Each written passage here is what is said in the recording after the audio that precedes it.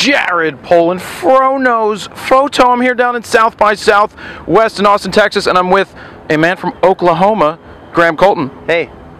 Hey. Hey, hey. How are you doing? Good, man. Long time, sort of long time no see.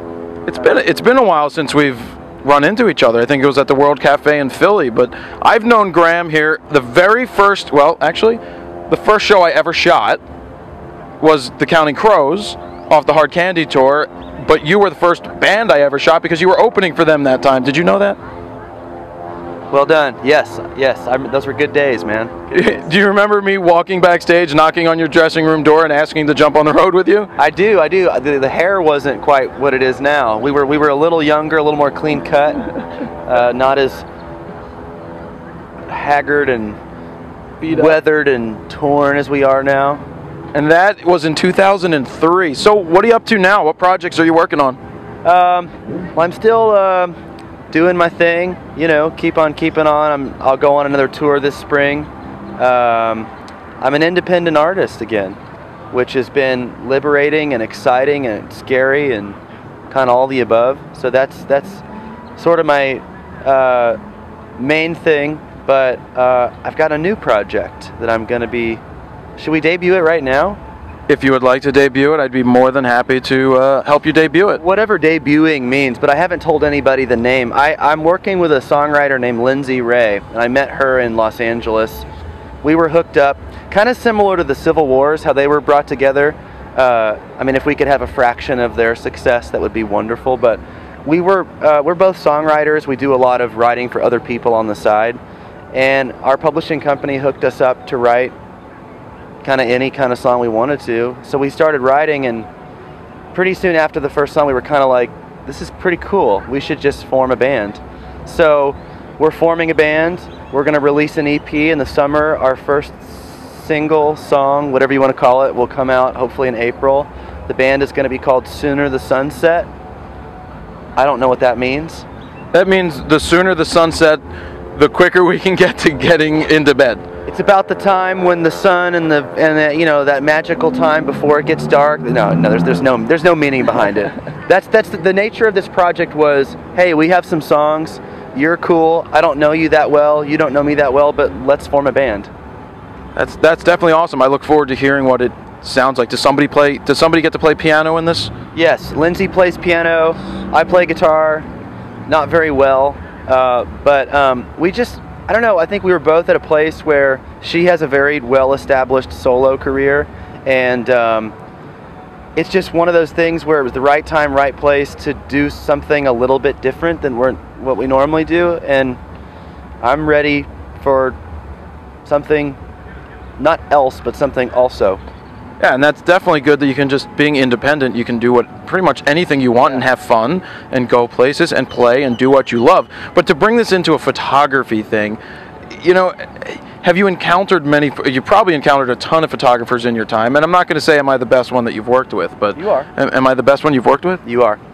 And you'll see we didn't edit that. There was no like thing. That was I was on the fly. I mean, so when you see a photographer shooting you in the pit, do you ever play it up to them, or do you just do your thing and let them try to capture what they're going to capture? No, I mean, I always, and I'm not just saying this because you're next to me, but I think some of the best photos that you take are when you're not really expecting to be taken. I'm bad at photo shoots. I've got some horrible photos out there, but I feel like I've got some good ones, you know, like that one that we did in the backyard of that place I played in Philadelphia in 2003, 4? What was that? 2004, you're playing with Citizen Cope, and it was called North by Northwest. Yeah, that place. We did some cool photos that day, and I think that was literally like, you were like, hey, just come outside, sit down for a minute, I'll snap some photos, and then that was it. And I think that was like, we used that photo for like years. Yep. So I just think though, that's when it happened. That's when music is created the best way, when you're not thinking about what it's going to become. That's why this new band for me is exciting. And hopefully when we come through Philadelphia, you can sort of be like, hey, look over here, and snap something, and then it'll be like our album cover shot. I'll be more than happy to do that. So now we're going to have Graham play a song called Pacifico's Eyes off of Pacifico's Eyes Volume 1 and Volume 2. There's two different versions. One is more breezy and one is more poppy. So which version are we getting today, or a mix of both? The broppy version. All right, so coming right up after I jump out of here, Graham is going to play Pacific Coast Eyes.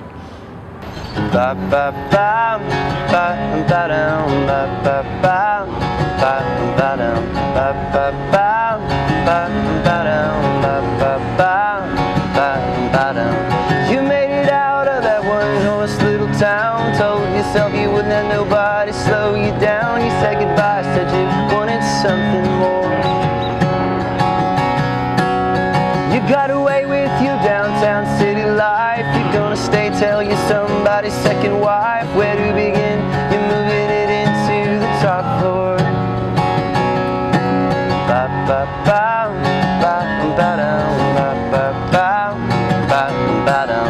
You got around, but you're still just passing through. Those are the girls, they haven't heard the last from you. You don't stop, you're setting up shop into the next town.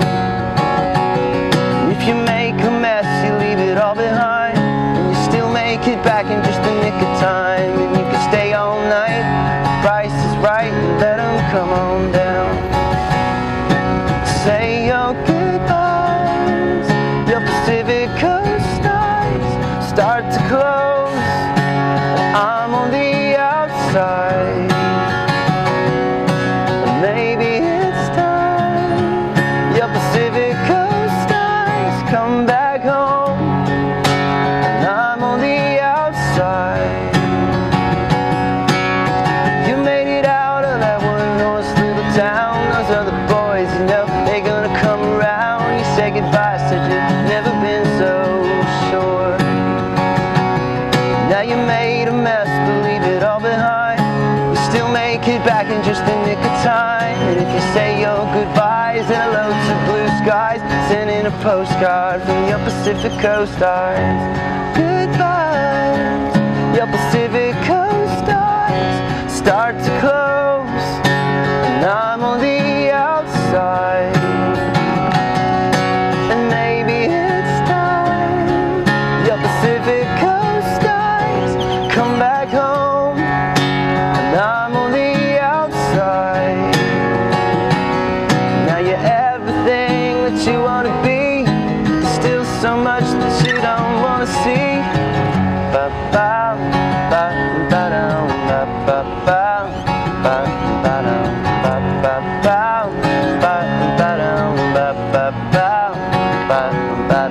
Say your goodbyes, your Pacific Coast eyes start to close.